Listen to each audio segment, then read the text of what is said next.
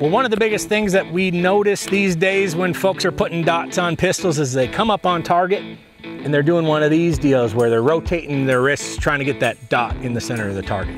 That's a pretty big problem if that's your carry pistol and you need to engage a threat.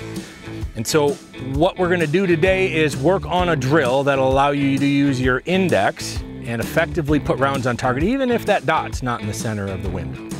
So first and foremost, when I'm index shooting, I want to be close. If I'm beyond 10 yards or so, I want to make sure that I do truly have a dot on target when I'm shooting. But if I'm inside of that 10-yard range, I'm up close and personal. If I've got my toes pointed toward target, my hips aligned with my feet, and my shoulders square as well, then I can feel confident, if I've dry fired and trained effectively, that when I press the gun out, I'm going to be pointed in the right direction in order to engage that threat. So the goal of the drill is simple. It's to make sure that we can effectively put rounds on target when everything didn't go just right.